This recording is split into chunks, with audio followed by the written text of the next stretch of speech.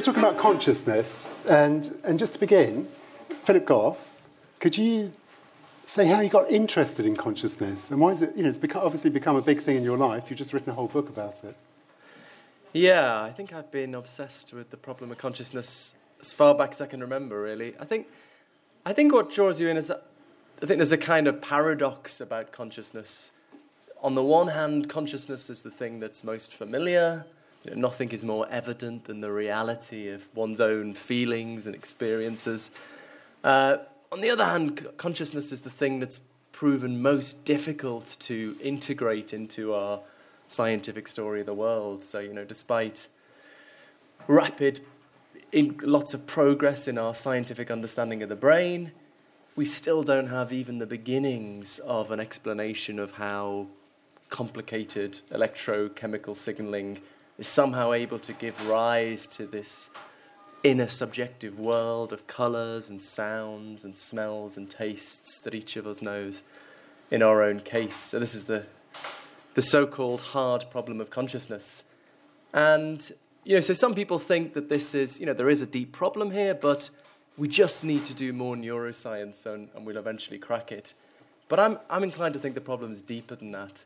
And the core of the problem for me is that physical science works with a purely quantitative vocabulary, whereas consciousness is an essentially qualitative phenomenon, just in the sense that it involves qualities. If you think about the redness of a red experience, or the smell of coffee, or the taste of mint, and you can't capture these kind of qualities in the purely quantitative vocabulary of physical science. And so long as your description of the brain is framed in the purely quantitative vocabulary of neuroscience, you're always going to leave out these qualities, and hence leave out, in my view, an essential component of consciousness itself. It's interesting because lots of neuroscientists think they're on the way to giving an account of exactly the thing that you think cannot be accounted for by science. Yeah. I mean, how can you judge that? Yeah, so, neuroscience is absolutely crucial for a science of consciousness. You're not going to make progress on consciousness without neuroscience.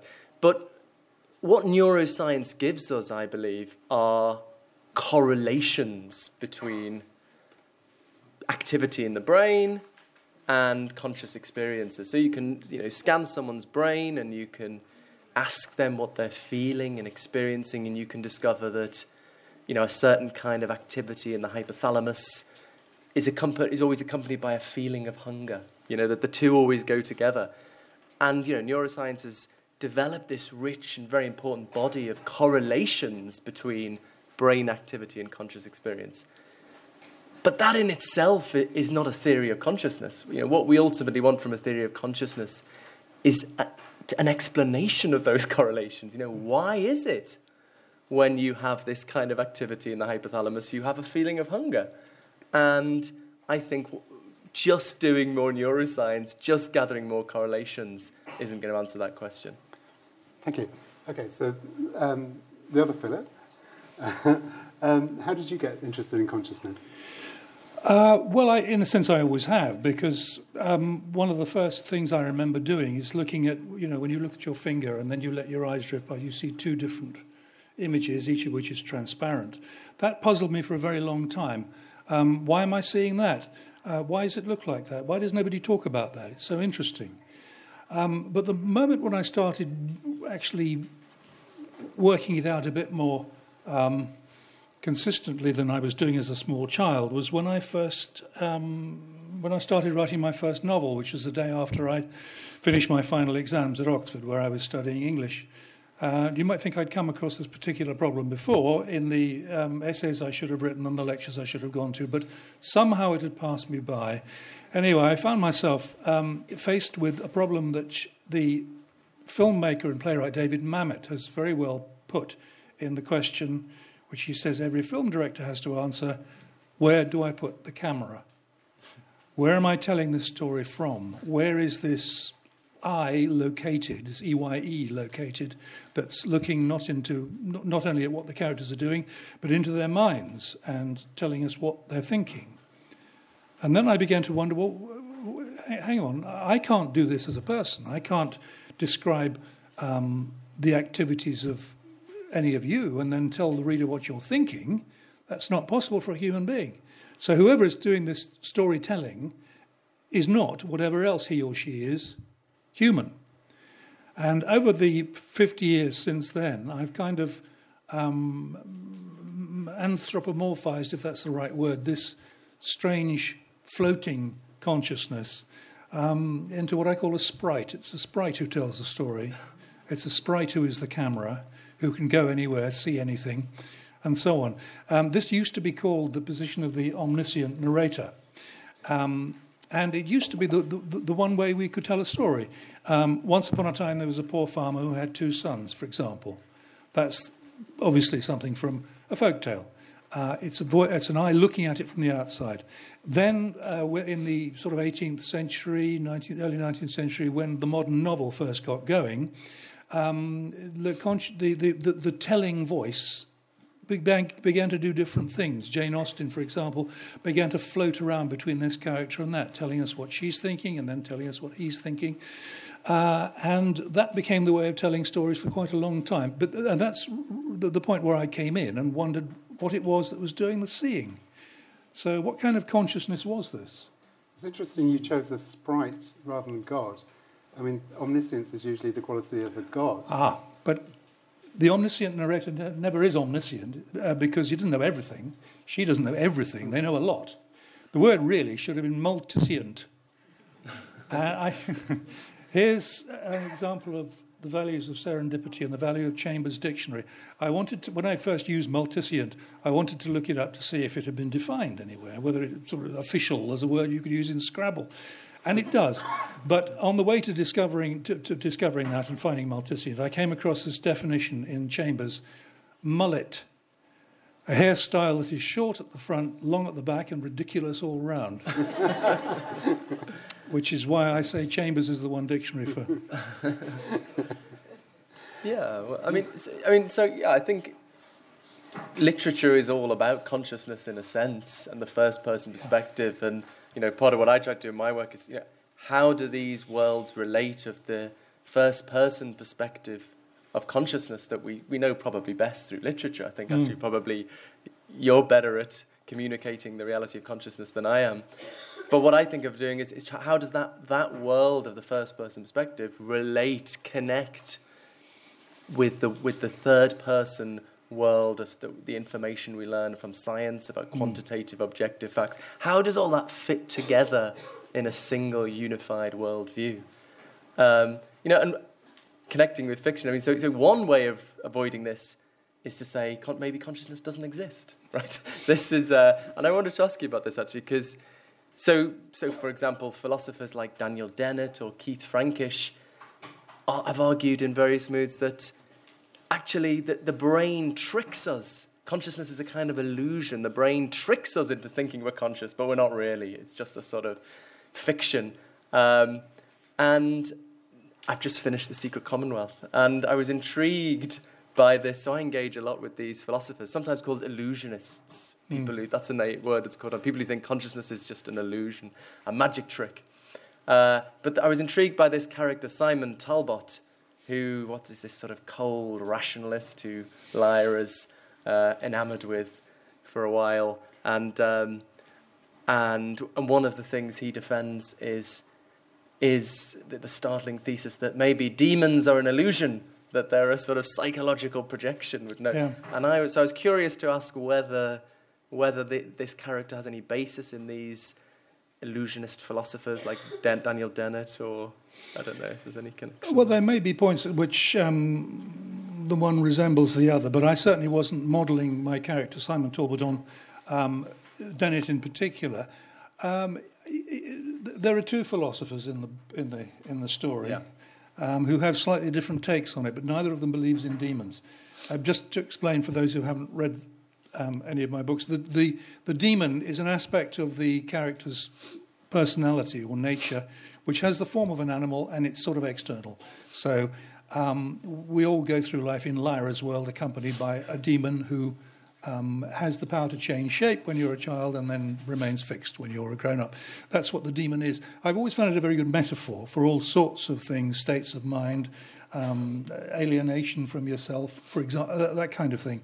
But no, I wasn't modelling my philosopher on anyone in particular, partly because I find philosophy rather hard to read. Me too. Yeah, philosophers don't do enough to reach out. I don't think. So my method is to read like a butterfly and write like a bee. That's what I say. Very good, very good.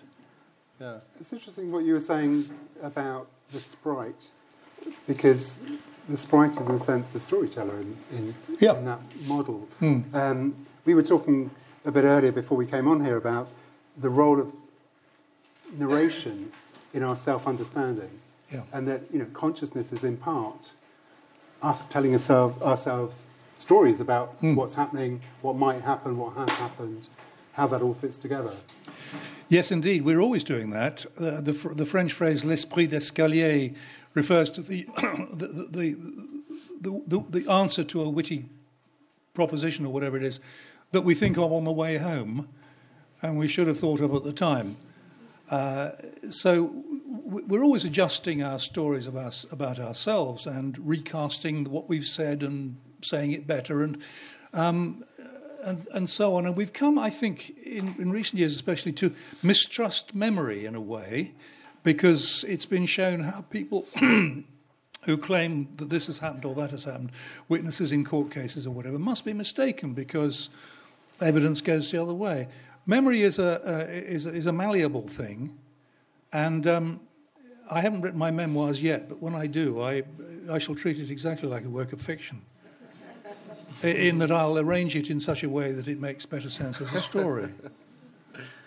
Yeah. Might not any of it be true, but no one will know, and it won't matter because what I'm doing is making a story rather than giving evidence in a court case. I mean, those are the two examples of telling a story which are so different. If you're giving evidence in court as a witness, your duty is to tell the truth, the whole truth, and nothing but the truth. But that sometimes makes a very poor story if you're writing something that you hope people will buy and read. So we do this. Biographers don't tell the whole truth, even if they happen to have got access to amazing data. Yeah. They have to tell stories. You always have to decide where to bring something in, what to omit, Absolutely. how to link different parts of somebody's life together. It's not straightforward. You can't just begin on day one and go on to the death. And different biographers tell different stories about the same subject. Absolutely. So even the apparently factual story where the facts aren't controversial, you're putting it in a form. You're giving it a narrative arc. You're making sense of things in the light of what has happened and what might happen. I imagine it's something akin to what a painter might be doing. I mean, a representative painter might be doing when they see a landscape. They're sort of moving that tree a bit to the left and then raising the mountains. You know, they're adjusting in their medium, in the form they're at home in. They're adjusting what they see in terms of something that might look better. You know, they're adjusting things. Yeah, so, I mean, so I think there's a lot of truth in that, isn't it? That we are the stories we tell about ourselves. But I suppose I think one can take that too far. Well, it depends what you're doing. I don't think you can take it too far if you're writing a novel. But in terms of thinking about what consciousness is and how it fits in, I mean, these illusionists we were just talking about say it's all a fiction. But I think there is an undeniable reality there. The reality of feeling pain. You know, the reality of feeling, seeing red or feeling emotions. This is a cold, hard reality. It's.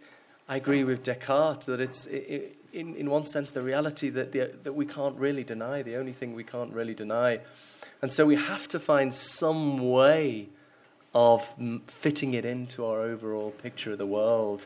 And that's that's the challenge, I think. To be fair to the people you're attacking, Dennis not going to deny that you feel pains, that they feel real to you. Easily, you in see some colours, moods, well, Keith Frankish comes most explicit to saying the way consciousness in the way we ordinarily think about it just does not exist. And it's funny, he's such a warm, empathetic character. He's a very good friend of mine, and yet he thinks, in some sense, no one's ever felt pain. No one's ever. But I mean, is this a position of thinking does does that way of thinking imply that other people must be zombies?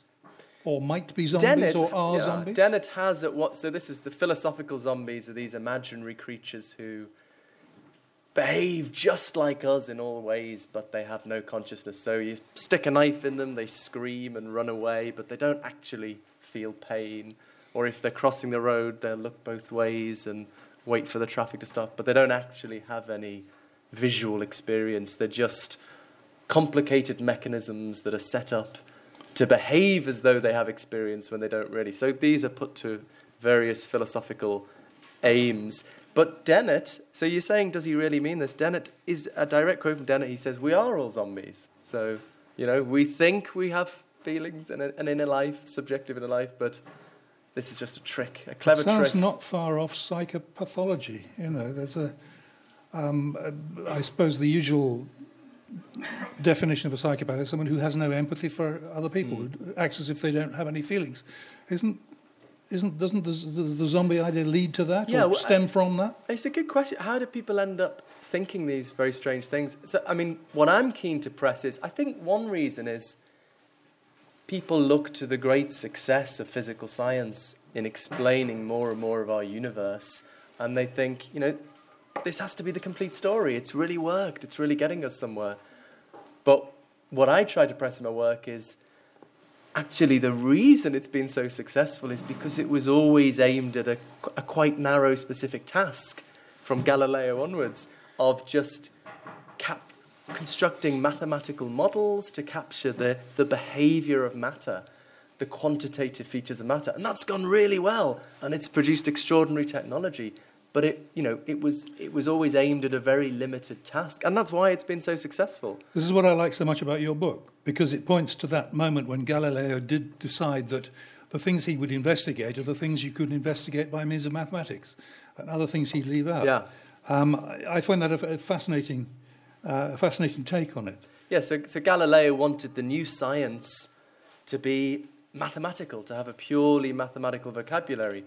But actually, he well understood that you can't capture consciousness in these terms. Consciousness is an essentially qualitative phenomenon, and you can't capture it in a purely quantitative language like mathematics.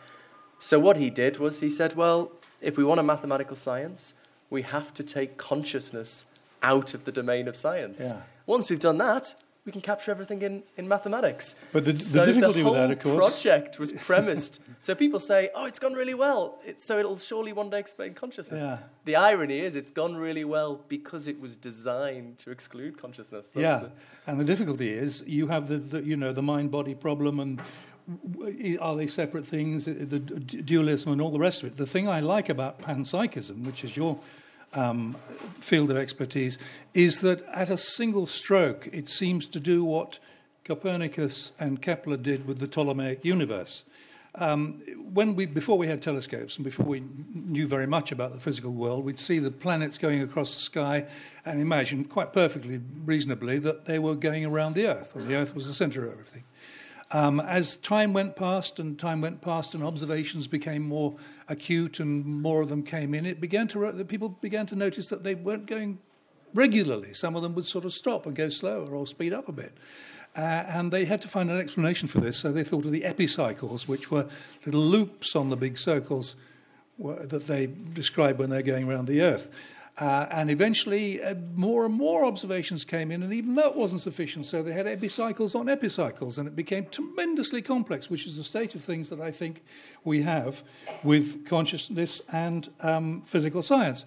The explanations get more and more complicated and more unreasonable. With one stroke, panpsychism does away with it. It banishes the epicycles and explains so much about consciousness. It was like, for me, it was like the sun coming out. Okay, I saw a few puzzled faces at the word panpsychism. So maybe you could gloss panpsychism. And you did mention earlier, you're curious about how some people came to believe such exotic things as that consciousness doesn't exist. But it seems pretty exotic to me to believe in panpsychism, which you're going to gloss now. Yeah. Maybe I could just build up to the kind of panpsychism I defend. So it's rooted in very important work from the 1920s by the philosopher Bertrand and the scientist Arthur Eddington, who was incidentally the first scientist to confirm Einstein's theory of general relativity. But I'm inclined to think these guys did in the 1920s for the science of consciousness what Darwin did in the 19th century for the science of life. And it's a tragedy of history that it was forgotten about for so long, but it's recently been rediscovered in academic philosophy and is causing a great deal of excitement. And part of the reason I wrote this book was to try and get these ideas out to a broader audience. But anyway, so the core of the idea, Russell and Eddington's starting point was that, and I want to connect this to Philip's work actually, is that physical science actually doesn't really tell us what matter is. And that seems a kind of bizarre claim. You know, you read a physics textbook, you seem to be learning all this incredible stuff about the nature of space and time and matter. But what Russell and Eddington realized is that physical science, despite its richness, is confined to telling us about the behavior of matter, about what it does. You know, physical science tells us matter has mass and charge, and these things are characterized entirely in terms of behavior. You know, charge is a matter of attraction and repulsion. Mass is defined in terms of gravitational attraction and resistance to acceleration. This is all about behavior. Physical science tells us absolutely nothing about what philosophers like to call the intrinsic nature of matter, how matter is in and of itself. So it turns out actually there's this huge hole in our scientific story of the world. The proposal of Russell and Eddington is to put consciousness in that hole, right? So, you know, we're looking for a place for consciousness in our scientific story. We're not sympathetic to dualism, which we should briefly touch on. We're looking for a place for consciousness. We've got this hole. Why not stick consciousness in the hole? So the result is a kind of panpsychism, which is the ancient view that consciousness is a fundamental and ubiquitous feature of reality. But this is a kind of panpsychism that's stripped of any mystical connotations, or at least could be. So the view is there's just matter, fields, particles, nothing supernatural, nothing spiritual necessarily, but matter can be described from two perspectives. Physical science describes it, as it were, from the outside in terms of its behavior, but matter from the inside in terms of its intrinsic nature is constituted of forms of consciousness. So this is a beautifully simple, elegant way of integrating consciousness into our scientific story of the world, and that's really the attraction. I mean, if I could just say a short thing, sorry, that was a bit long-winded, but I discovered an intriguing connection to Philip. So I'm a huge fan of Philip's work, but I didn't realize there was a connection with my own work until we hooked up on Twitter, of all things, and emailed a little bit, and then I looked back at his Dark Materials, and I found this fantastic line from The Subtle Knife, which actually perfectly captures, I think, the view I've just been describing. So this is a conversation with the scientist Mary talking to dust particles, or shadows, as she calls them, I think, if I remember right. And she asks them, are you what we have called spirit? And the particles reply, I won't go into how they're communicating, but anyway, they're not actually speaking. And they reply, from what we are, spirit, from what we do, matter, matter and spirit are one. And I think, you know, that perfectly captures, funnily enough, you know, the view I've been describing. So, yeah. Well, I'm very flattered to hear you say that. The story of his Dark Materials is in part an investigation by me of this whole problem of the nature of us, the nature of what we are, how we come to perceive things. And a lot of exciting things were going on then when I was writing it 25 years ago. One of them was the nature of dark matter, this mysterious thing in the universe which must exist for galaxies to behave gravitationally in the way that they do, but nobody knows what it is. And I was praying all the way through. Praying to whom? I don't know. Hoping all the way through that they wouldn't discover what it was before I finished the book. And they haven't yet, so I've been lucky so far. But it seemed to me, as I was developing the world of this book, and I say developing and not creating because it feels like unfolding something that's already there, or discovering something that's already there. And this is one of the mysterious things about creativity, I suppose, It really does feel like discovery and not invention, as if it's there in some way before. Anyway, in this world, there's an entity which they call dust with a capital D. And it seems to have various properties which some people are investigating in the world, other people fear because it seems to deny what their holy book tells them. I thought of it as rather like dark matter or something we don't know yet, but we know is there. There must be a field, and the Higgs boson, the Higgs field came into it as well, giving me another metaphor. Now, I don't want to say the function of the physical sciences is the production of metaphors for subsequent development in the arts, but I can't deny they're very useful. And the Higgs boson, which was discovered recently, is the particle which is associated with a field, which is what gives mass to things. We talk about the mass of things because this mass is conveyed in some way which I don't understand by the Higgs boson, which is an expression of the Higgs field. I'm thinking of dust in the same way, but with regard to consciousness. I have a scientist called Rusakov, who discovers this Rusakov field, which permeates everything, and the particle associated with this is my dust. And it has something to do with consciousness, though I don't know exactly what it is yet, because I haven't read the last part of the last book. But I will, and I will continue my investigations. That's my picture of it, anyway. See, this is fascinating, and it's obviously you've got an amazing imagination. But he believes this stuff almost. And so that's quite different. Well, do you? I'm actually curious how sympathetic you are to... I mean, I get the feeling you are a little bit sympathetic. I love the way, in relation to our book, you described it as this sort of new Copernican revolution. I mean, that's just the skill of a novelist, that wonderfully poetic way of putting it. And that really captures for me the appeal of it. When I was a philosophy undergraduate, in the dying embers of the 20th century, we were taught there were only two options on consciousness, right? Either you were a materialist and you thought consciousness could be explained away in terms of the chemistry of the brain, or was an illusion of some kind even, or you were a dualist, the view that consciousness is non-physical, outside of the workings of the body and brain. And I came to feel that both of these views were pretty hopeless for various reasons. And so I actually left philosophy and thought, I wrote my end of degree dissertation saying the problem of consciousness is irresolvable, and went off and did something else and tried to forget it. But then it was discovering this middle way that sounds kind of wacky, but avoids the deep difficulties with these two problems. Is there any sort of analogy, do you think, between the contradiction between Newtonian physics and quantum physics?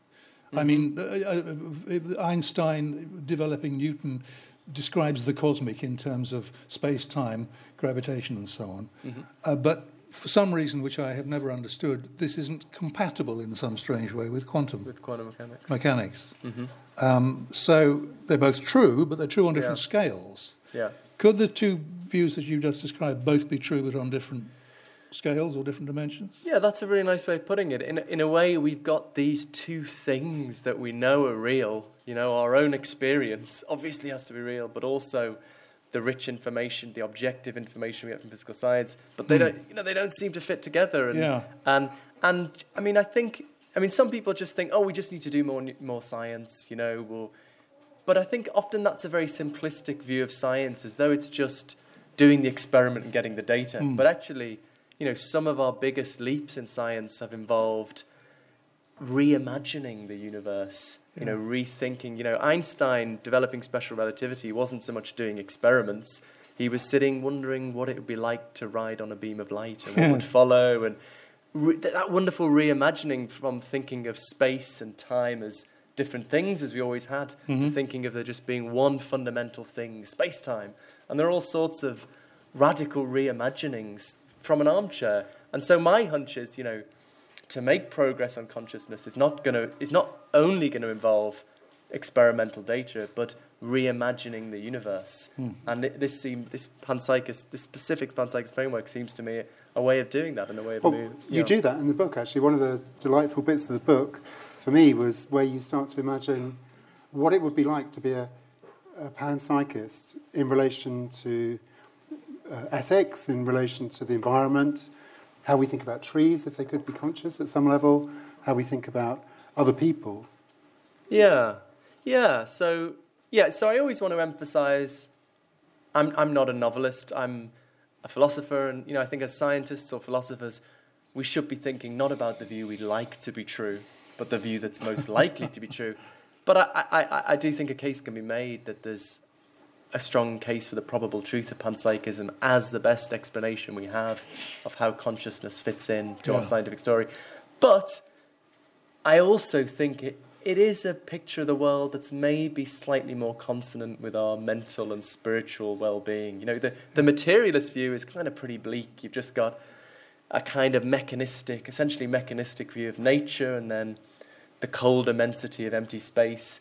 Whereas, on the panpsychist worldview, we're conscious creatures in a conscious universe. This is a worldview in which we can perhaps feel a little bit more at home, a little bit more comfortable in our own skin. Well, I completely agree with that, and I think it's a very true observation. I come to it also through poetry. William Blake is my guiding star in many things, and I like to quote Blake whenever the chance arises.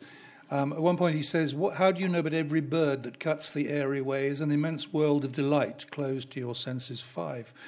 And elsewhere he talks about a world where every particle of dust breathes forth its joy. He was clearly very sympathetic to the idea that matter itself, the stuff we can feel and see around us, is conscious in some strange way. So before Bertrand Russell and Eddington, William Blake was on the same track, I think. Right. It's not necessarily comforting. There are a couple of hundred people looking at us. That's slightly unnerving. What if the bookcases and the water's looking at me, thinking about me? Everything's looking at me. If I'm a bit neurotic, it could really turn me over the edge. It might be in one common misapprehension. So the panpsychist needn't necessarily think absolutely everything is conscious. The view is the basis of the view is that the basic constituents of reality, maybe electrons and quarks, maybe fields, have some kind of unimaginably simple experience. So it's not like the electrons sitting there feeling existential angst or something.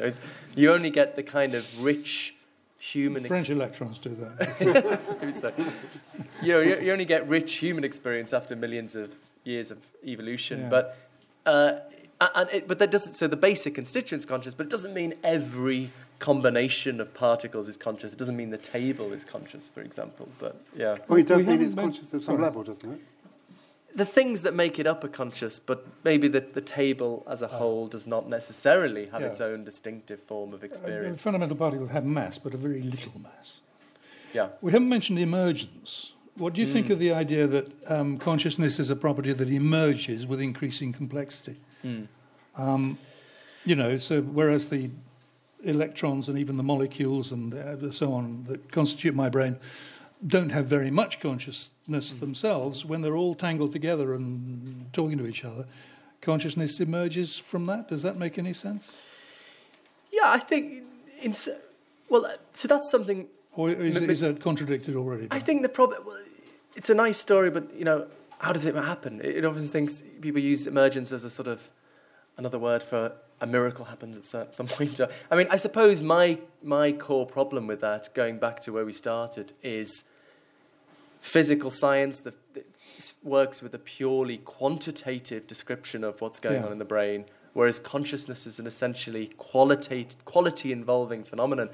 How do you bridge that gap between the purely quantitative and the qualitative?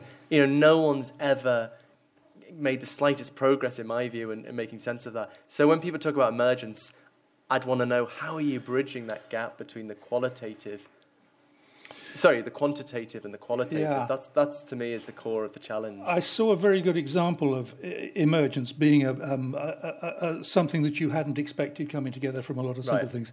In the Modern Art Museum in Oxford a few years ago, they had an exhibition of sculpture by Sol LeWitt, who makes sculptures out of square white-painted rods put together in cubes and then accumulated.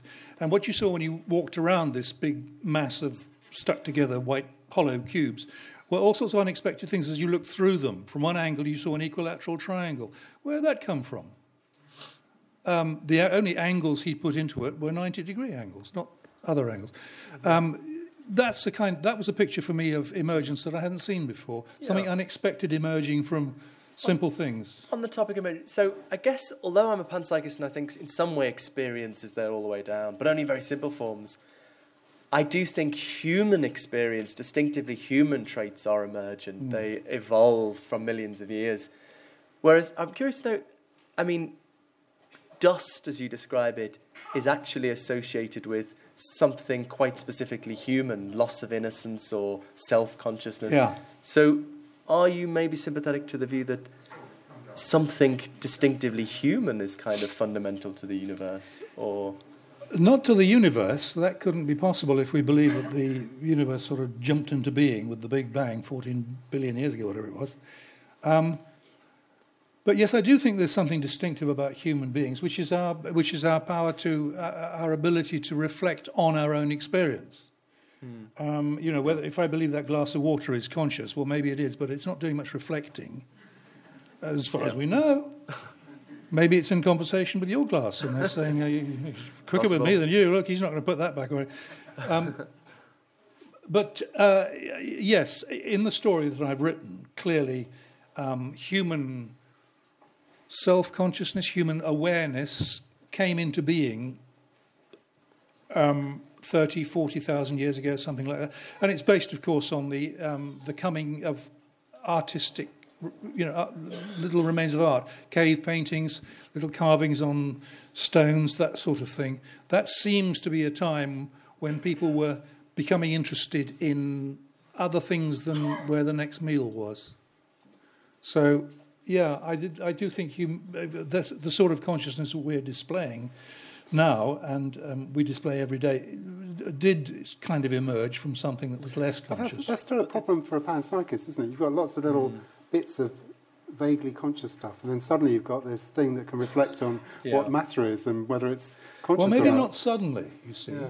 Maybe well, it emerged gradually. It's the same kind of difficulty that a materialist has, in a way. It's just expressed in different terms. A lot of people press that and try and say, there's no progress here at all.